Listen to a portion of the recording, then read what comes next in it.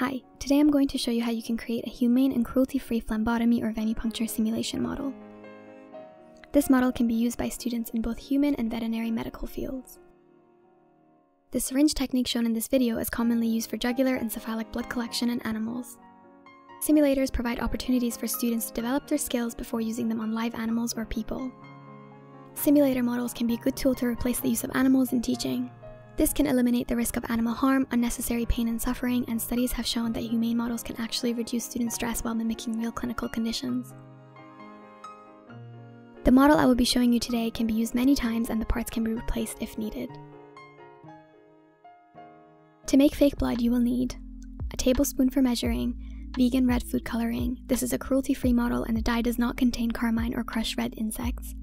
Vegetable glycerin. Vegetable glycerin is derived from plant-based sources and does not contain animal ingredients. Water for thinning the glycerin. A container to mix and store the fake blood.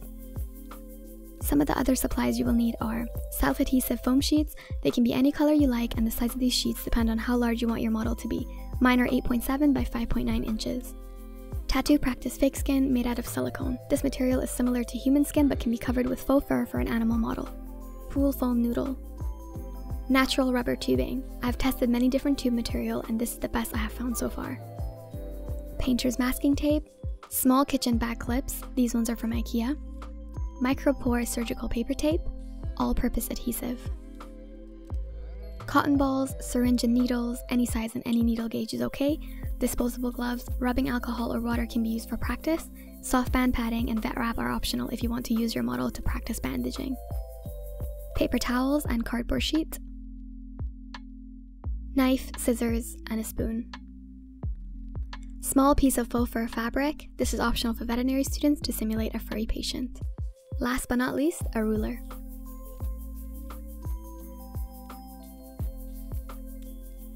To make the blood, mix 4 tablespoons of vegetable glycerin and 1 tablespoon of water together.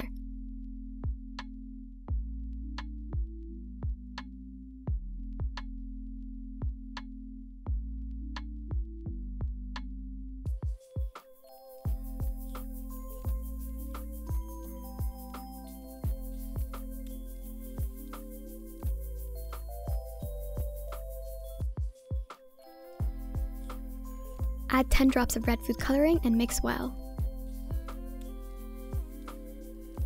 The consistency is not exactly like blood, but it should be similar. Add more glycerin or water to achieve the desired consistency. Be mindful of spillage as the dye may stain surfaces or clothing.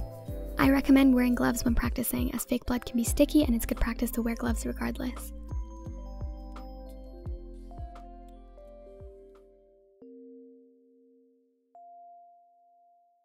To make the base, cut the foam noodle to the desired size. I cut mine to the same length as a tattoo fake skin to ensure good coverage.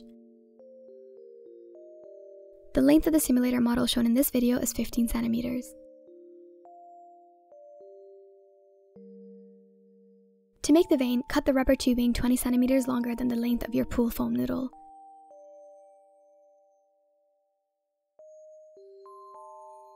Cover the pool noodle with a self-adhesive foam sheet. This is an optional step, but I have found that tubing and the fake skin adhere much better to the soft foam sheet surface compared to the surface of the pool noodle.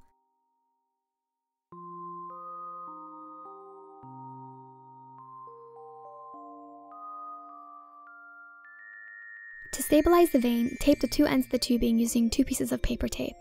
Make sure to leave 10 centimeters of extra tubing on either sides of the base.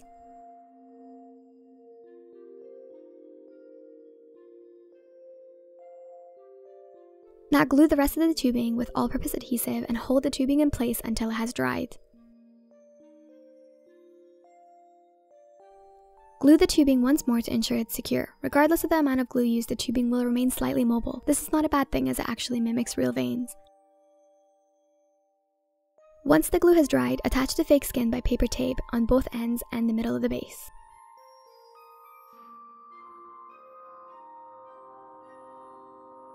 I have experimented with using glue and double-sided tape to attach the skin, but they don't work as well as paper tape.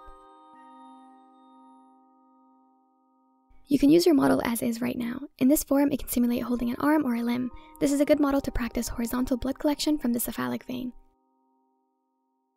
Alternatively, you can also secure the model to a cardboard sheet with painter's masking tape for better control when you first start practicing.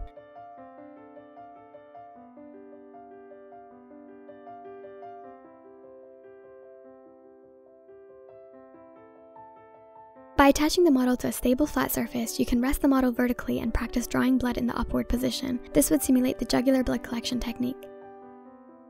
To start using the model, draw fake blood into an empty syringe without a needle. Set your filled syringe aside and place a small bowl underneath one end of the vein. Now attach the tubing to the syringe and create a flow of fake blood in the vein. Don't allow the blood to drip out of the vein, just far enough so you have enough blood in the vein for a practice round. Close the end of the vein resting in the bowl with 2 kitchen clips. Now refill your syringe again with blood and reattach to the open end of the vein. Before you start practicing blood collection, practice your desired syringe method. In this video, I use the one-handed syringe technique. The aim of this technique is to aspirate the fluid without moving the syringe. If the syringe moves while inside the vein of a real animal, there's a chance that the needle will poke through the other side of the vein and can cause a hematoma. Use your ring finger to pull back and aspirate while securely holding the syringe in place with your index finger and your thumb.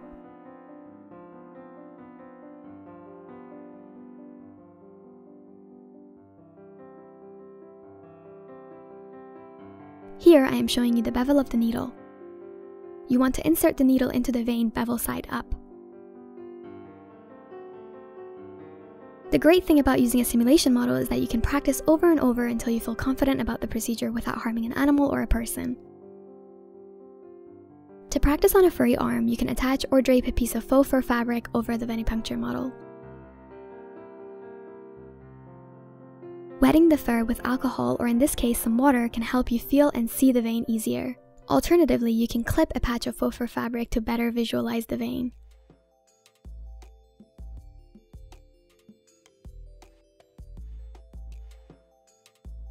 To clean your simulation model for storage purposes, remove the clips from the vein resting inside the bowl. Draw back the remaining blood into the syringe on the other end and flush the vein with water until only clear liquid drains out.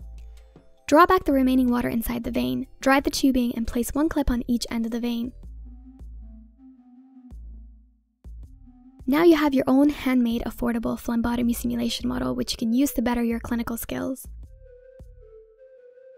I hope you have found this video helpful. If you make your own simulation model, post a picture of it on your Instagram and don't forget to tag me so I can see your creations. Together, let's take a step towards humane methods in veterinary training and reduce the use of animals in teaching. Let's work towards a more compassionate and kinder world. Thank you so much for watching. See you next time.